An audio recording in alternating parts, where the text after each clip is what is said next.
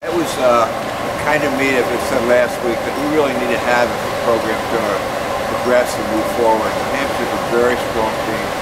They had 5 conference championship banners on the wall to indicate how strong they've been for a long period of time. And it was good for us to see that. The thing about the end of the meet was we swam the 200 freestyle relay against a strong New Hampshire team, and our team won the event, and they also set a pool record at the New Hampshire pool. It's always great to see to swim against Interstate Providence College. John O'Neill does a great job with that program, and it was a thrill for our kids to get up there and swim against them. We haven't been up at Taylor Pool for a long time, and so it'll be a challenge. It's a 25-meter pool versus the 25-yard pool that we're accustomed to, and that's going to bring its own set of challenges.